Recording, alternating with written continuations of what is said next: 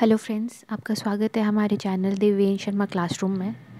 हम कर रहे थे कंप्यूटर MCQ सीरीज़, जो कि हमारा टॉपिक था फंडामेंटल्स ऑफ कंप्यूटर, जिसके पार्ट 1 और पार्ट 2 हम ऑलरेडी कर चुके हैं।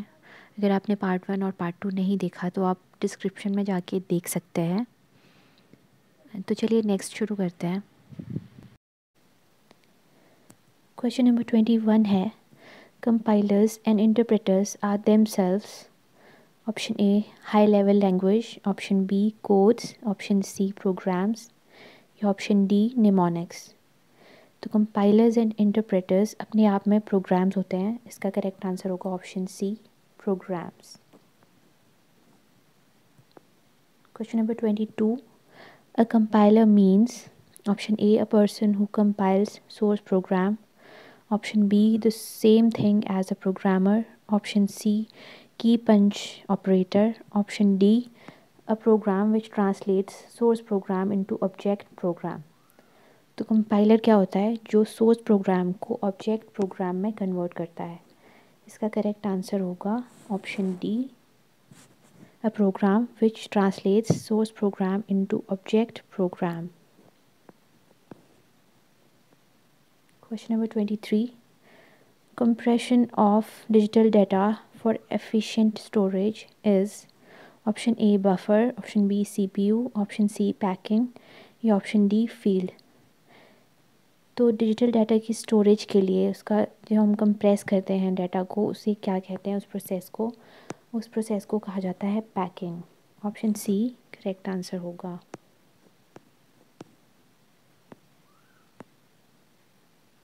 Question number 24, computer memory consist of option A RAM, B ROM, C prom, option D all of the above. तो कंप्यूटर मेमोरी में रैम भी होता है, रोम भी होता है, प्रोम भी होता है। तो इसका करेक्ट आंसर होगा all of the above.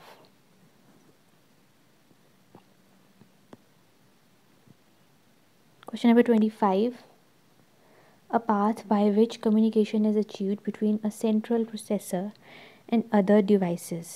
Option A audit trail, option B network, option C बस या ऑप्शन डी चैनल।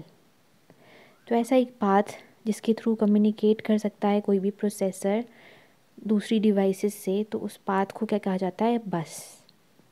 बस जो है वो उसके थ्रू कम्युनिकेशन हो सकती है किसी भी सेंट्रल प्रोसेसर में और डिवाइसेस में। तो करेक्ट आंसर ऑप्शन सी बस।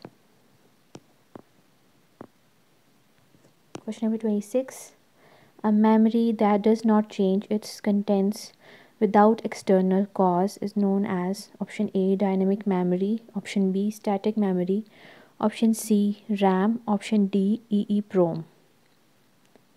तो किसी भी एक्सटर्नल कॉज की वजह से जो मेमोरी अपने कंटेंट्स को चेंज नहीं करती या डिलीट नहीं करती, उस मेमोरी को क्या कहा जाता है? तो उस मेमोरी को हम स्टैटिक मेमोरी कहते हैं। ऑप्शन बी सही आंसर होगा।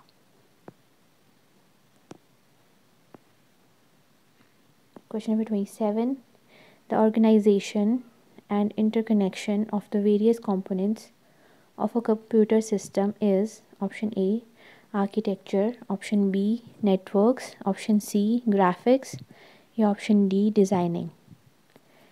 तो जो कंप्यूटर सिस्टम होता है उसके अंदर के जो कंपोनेंट्स होते हैं उनका ऑर्गेनाइजेशन ऑफ और इंटरकनेक्शन जो होता है उसको क्या कहते हैं? तो उसको कहते हैं architecture. Option A correct answer होगा। Which of the following is the coding of data so that it can't be easily understood if intercepted. तो जो इस तरह की कोडिंग होती है जिसके थ्रू कोई भी उसको इजीली अंडरस्टैंड ना कर पाए, उसे क्या कहते हैं? तो उसे हम कहते हैं इनक्रिप्शन। और किसी भी कोड को समझने का जो वे होता है उसे कहते हैं डिक्रिप्शन। तो इसका जो करेक्ट आंसर होगा वो होगा ऑप्शन सी इनक्रिप्शन।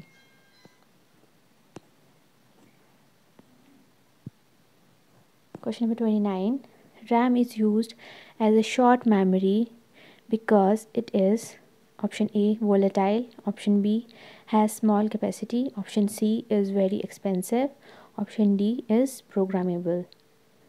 तो रैम को एज शॉर्ट मेमोरी यूज़ किया जाता है बिकॉज़ ये वॉलेटाइल होती है। वोलेटाइल का मतलब जब कंप्यूटर को हम ऑफ़ कर देते हैं तो इसके जो कंटेंट्स हैं वो इरेज हो जाते हैं, इसलिए रैम को as a short memory use किया जाता है।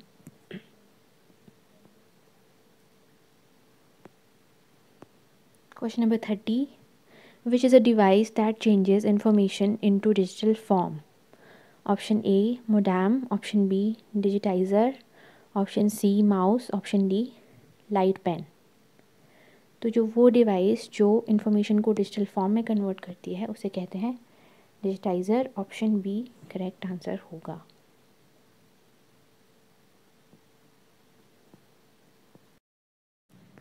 So thank you for watching friends. अगर आपको ये वीडियो पसंद आई है तो ज़रूर लाइक करें, हमारा चैनल सब्सक्राइब करें, और आपको कुछ भी यूज़फुल लगा तो अपने दोस्तों के साथ ज़रूर शेयर करें चैनल को। Thank you so much.